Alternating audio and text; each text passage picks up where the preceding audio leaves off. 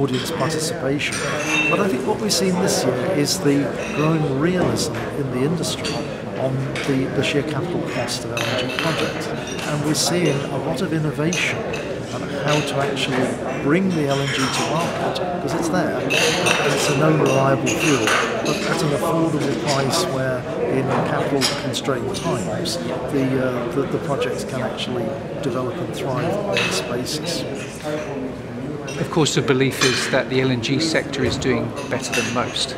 Well, in some ways it is, but of course there are some headline rates which are spot rates, and which are a little bit like passing mist. And not one but two speakers said they really do not like looking at headline rates because they actually distort the market and alter people's behaviour in a negatively unlike way.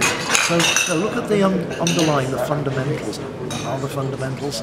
Environmental, the ability of LNG to react, to be brought to market very quickly. You have the innovation projects that we've been hearing about at very, very small scale, then leading to the larger scale floating LNGs, and then if people are long-term committed, then building LNG terminals fixed on ground. So we're now seeing a step development, and it's almost the same to some extent in the LNG bunkering business. You've now got a series of ships available in key locations around the world which can bunker vessels. So you don't have to go into harbour and get trucks alongside as was really done before. So the market is opening.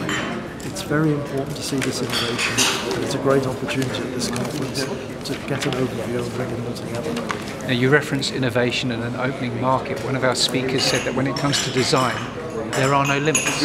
Yes, the limit is your own imagination, and there were some really memorable quotes from a lot of the speakers. One of the pleasures to me was that I've been to quite a lot of conferences over the years, and you see innovations, and then for some reasons they don't progress. But here we saw one which I remember when it was first introduced at the very first conference, thinking, this has got something, this is innovative, and it may well work. And sure enough, today we heard the story of the first project where they were using it. And I'm sure this has got great legs and will spread much further. So this is a good example of where the audience get the insight as to where things are going. And I think it makes these events really so valuable. And for anyone who hasn't perhaps been to one of these events, what type of person would you meet here? Well, you actually meet a really wide, diverse range of people. There's technical people, there's some real technical experts, there's some deep commercial knowledge, there's people who are interested in project development, if you like, commercial, financial people, basically the entire spread of the industry.